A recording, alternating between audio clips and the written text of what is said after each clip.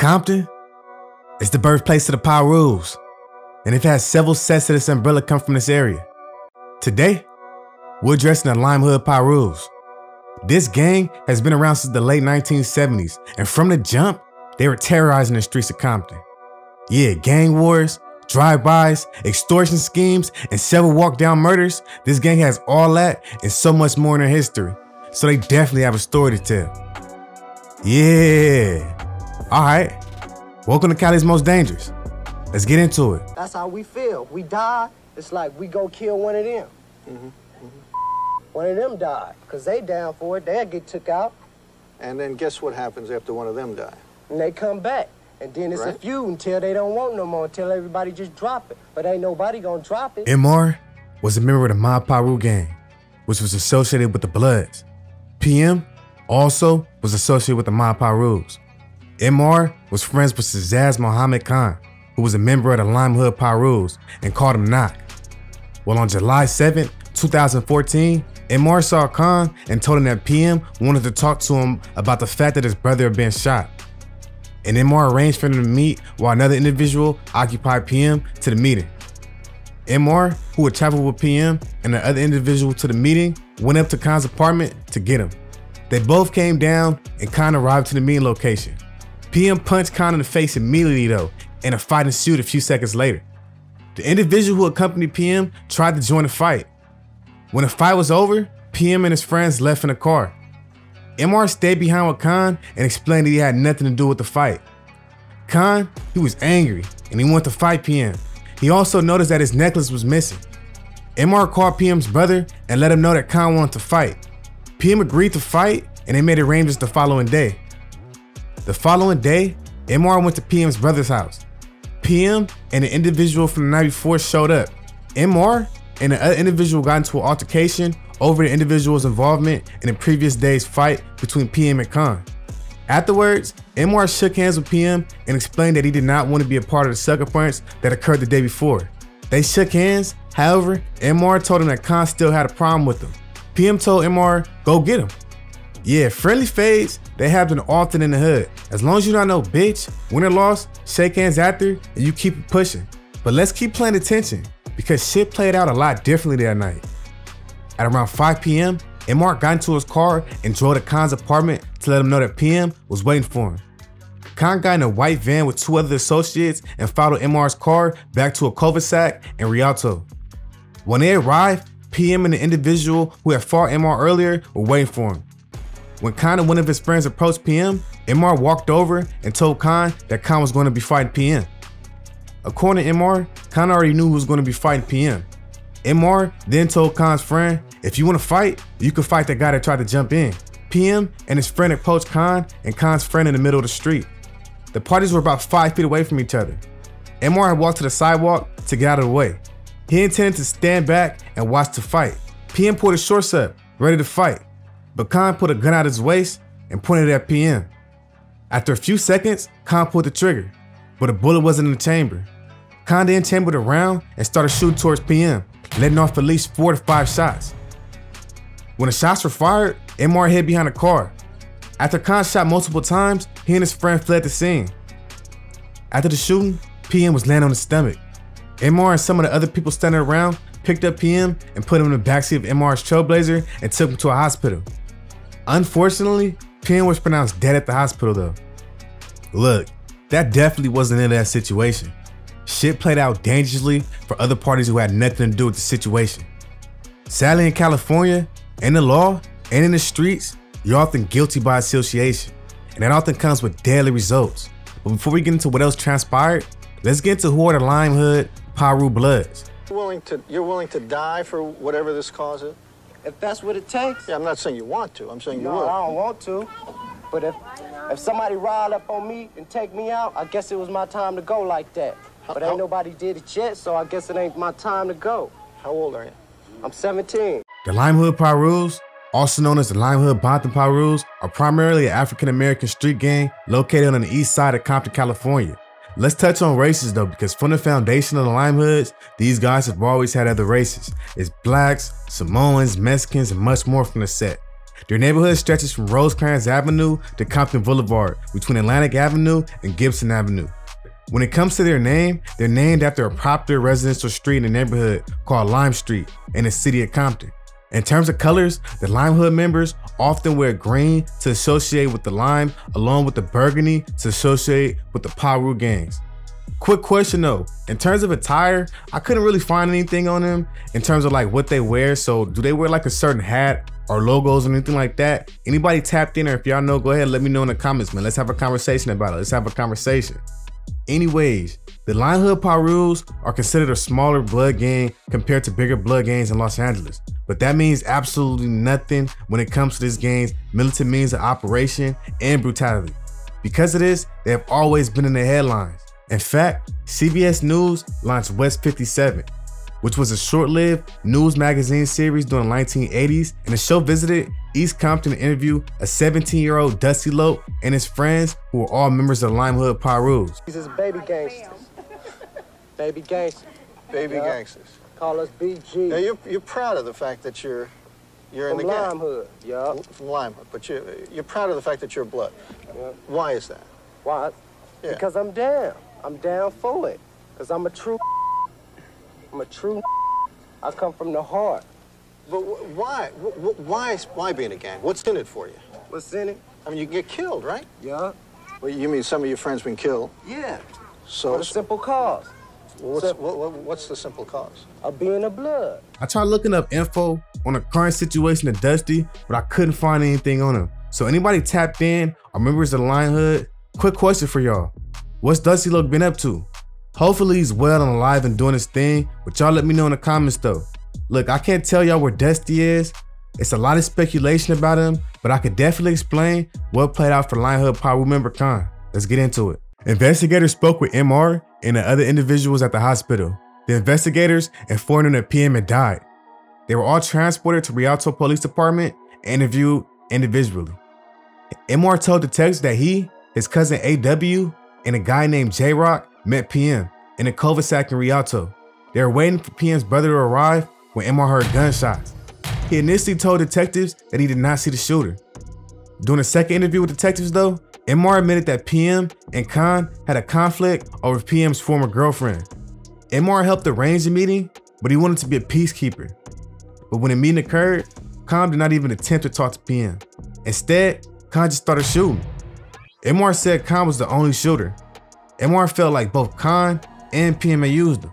A forensic pathologist performed an autopsy on PM.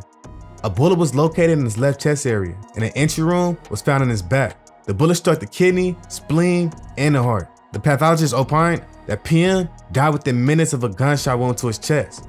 Khan's mother lived with their husband, as well as their daughter, Khan, and one of Khan's friends, in an apartment in San Bernardino.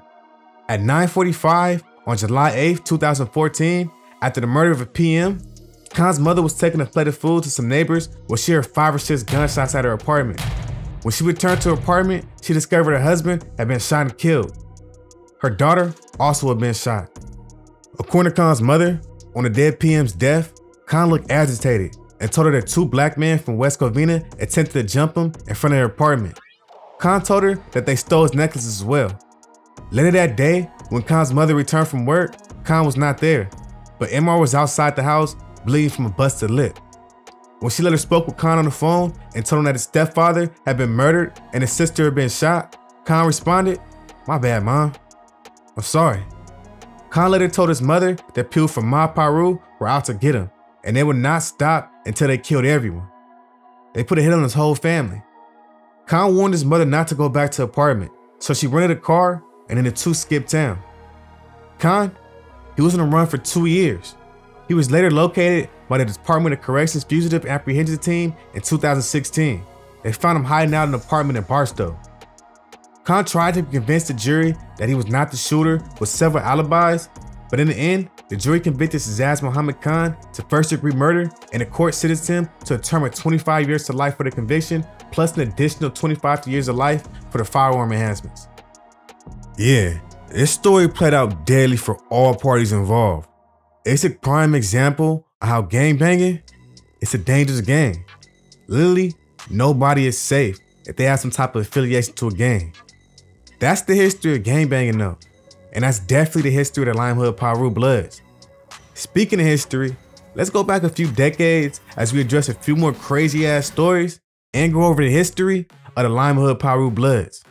The Limehood Piru Bloods were formed and established in around 1978 and 1979 in Compton, California.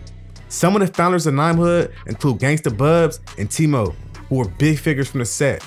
But before we get into all of Limehood's history, we have to address the origins of Piru in general in order to fully understand the Limehoods. Piru Street has a history of grooming a lot of gangsters, but on the block's earlier days, it was widely known for its hustlers. Known as bank robbers back in the days, the Bourne family, along with Mickey Blue, Clarence Grindy, Lonnie Hall, and Victor, were known as the Piru Boys early in the 1960s. And this block had nothing but families of brothers who all got along. So that street was down there one big family who down there did everything together. But by 1969, the birth of the Crips brought a lot of turmoil to locals and groups who had no gang affiliation. So in defense, the Bloods, like the 5'9" Brims, came along, followed by Piru. And from the jump, these guys stood on their own and went to war with anybody who came into their neighborhood starting issues, especially the Crips. The Piru Bloods identity came after an incident played out between Jody Crawford and Billy Flowers. I'll leave a link about what played out. It's a dope interview by Piru OG Marv where he goes in depth about it. But long story short, it gained the Pirus the nickname the Roosters. The Roosters are the color red, so naturally they started calling themselves Bloods. Eventually, different subsets of the Piru Bloods started forming around Compton, and by the late 1970s, the Limehood Pirus had arrived. This gang is a little younger compared to older Piru gangs, but they quickly established themselves as one of the most feared gangs throughout the 1980s and 90s. And on March 17, 1995, their violence made headlines, and unfortunately, the lives of 2 people were taken in the process. Dockweiler Beach is a beautiful state park in the Santa Monica Bay. It's known for its bonfires, big waves, and barbecues. But a short drive from Dockweiler is the gang-infested neighborhoods of South Central Los Angeles. On March 17, 1995, 2 couples got into a car and drove to Dockweiler together. Unfortunately, a few of them never made it back alive. That same day, several members of the Limehood Piru were at the beach. Kenji Howard, Edward Powell, and several other members had driven the car and spent the day causing trouble. According to a witness, Powell bought a gun he had obtained by trading away cocaine and used it to shoot at several airplanes landed and departed from a nearby Los Angeles International Airport. At 10 p.m., when the beach closed, police officers arrived and ordered everyone to leave. And while walking back to the cars, someone heard a voice out of Powell's car say, "Give me the strap," meaning give me the gun, as they started to drive off. Edward Powell drove his car after the car containing the 2 couples. As the 2 cars entered the freeway, Powell pulled the car containing the Bloods up next to the 2 couples. None of the 2 couples were gang members, but as Powell's car pulled up next to theirs, the Blood members began throwing up gang signs at him. Right after that, someone in Powell's car started shooting at the couples, letting off approximately 10 shots. Witnesses described seeing shots coming from the back passenger seat where Kenji Howard was sitting. And later, Howard admitted to shooting his gun out of the window. One of the 4 friends was killed immediately. That was Arquette Mieja, a young woman on leave from the Air Force to attend her parents' 25th anniversary. Another one of the 4 friends was Trayvon Johnson, who was also shot. He did not die immediately. In fact, he was in a coma and lived for 18 years until 2013 when he succumbed to his injuries. After the shooting, Powell drove Howard back to the gang's territory, but Howard was arrested the next day in possession of the gun. The gun was confiscated, tested, and determined to be the murder weapon. Officers also impounded Powell's vehicle and noted that the rear windows did not roll down. So who shot who? After Powell was arrested with the gun, he was released probably because he was a minor. However, Howard was interviewed 9 days after he was caught with the gun. He waived his Miranda rights and said he saw Powell firing 7 to 8 shots. In other words, he told police that someone else was the murderer. Numerous witnesses said they saw Powell firing the shots. The pigs were understandably suspicious of the statements like that. Howard's statements did not give the detectives much confidence. He said he was sleeping when the shooting occurred, even though it was only 2 minutes by car from the beach parking lot. He falsely claimed that he bought the gun from Powell the day after the shooting. Still, he was released after the interview on his promise to return the next day. But surprise, he broke his promise and fled to Seattle, where he remained on the run for 6 weeks until he was captured. After he was captured in Seattle, Howard interviewed again. Again, he denied being a shooter. He failed a polygraph test and he was interrogated for 3 hours. He then changed his story. He said that 2 other men made him shoot the gun. He said that he had not meant to hurt anybody. He said he was paying attention to where he was capping the rounds and just shot out the window. He did not find out until a couple days later that he actually killed someone. He also gave details on how he shot. He said he rested his hand on top of the open window of the door, pointed the gun downwards, and fired several shots. In the end though, Kenji was charged and convicted of murder and sentenced to life with the possibility of parole and 35 years plus 7 additional years. Howard appealed, but the Court of Appeal affirmed the judgment and the sentence. Man, rest in peace to all parties involved. It was said the couples had on blue that night and the Lime Hood members mistook them for being rival Crip members. It shows you the ruthlessness of the approach of these guys when it comes to their enemies. Let's get into rivals as we address it all. Rivals of the Limehood Pirus. The Limehood Piru Bloods share parts of their territory with the Compton Vario 7-0s, and for the most part, they've always been on good terms, but they are known to beef with a lot of gangs in the area. Their enemies with the Ducky Hood Compton Crips, the Line Ward Compton Crips, the Kelly Park Compton Crips, the Neighborhood Compton Crips, the Atlantic Drive Compton Crips, the Southside Compton Crips, the Vario Chicano Gang, the Vario Segundo, and the Compton Vario Locos 13. Yeah, even the rivals know not to mess with the Limes. They give no fucks, they willing to do the time. Bars, nigga. When it comes to their main rivals, I couldn't really point out the biggest one, so anyone of OGs or anybody with their ears tapped in, y'all let me know who do y'all think is the biggest enemies that the Lime Hoods were gonna go at it with. Y'all let me know in the comments, let's have a conversation with it. Danger rating of the Limehood Pirus. The Limehood Pirus are gonna receive a danger rating of an 8.9 out of 10 based off of the gang's history of violence and gang wars in Compton. These niggas have always been known to go at it with the ops, which is why they're respected in the streets. That's just my opinion though. Would y'all want higher or lower? Y'all let me know in the comments, man. Let's have a conversation and give me some reasons why, man. Let me hear some stories. Let's have a conversation about it. Prominent figures from the set. Some of the founders of Limehood include Gangsta Bubs and Timo, who were big figures from the set. Also, Johan was a big face from the gang. The Limehood Enforcer was known as a leader and one of the gang's muscles, but also considered a very intellectual person. Other prominent figures include Rick Dog, Samoan Sam, Pineapple, Evil Twin, Flacco Joe, Crow, Big Bam, Junebug, Benny Rue, Tone Bone, Limestone, Dusty, and Street Dog. In terms of current rappers, I couldn't really find any, so y'all let me know in the comments if y'all got any new up-and-coming rappers from the set, man. Let's get their music heard. Let's get their music heard. Also, let me know in the comments if I'm leaving out any OGs who are no longer with us, man. Let their legs live on. Let their limbs live on. Current state of the Limehood Piru Bloods. I tell you, but my homeboy's name was Avery. He was standing on the corner. The crowds rolled by. The crowds rolled out, but I don't know why. You see, he stood there because he thought it was a climb. They rolled out his name and they said, let's try. They pulled out the gat and they pulled the trigger. But Avery looked back and his eyes got big. Los Angeles has seen a lot of gangs come and go over the years. It's literally the epicenter of the term only the strong survive. And the Limehoods have definitely been doing more than surviving. The Limehood Pirus originated over 4 decades ago and are still active to this day.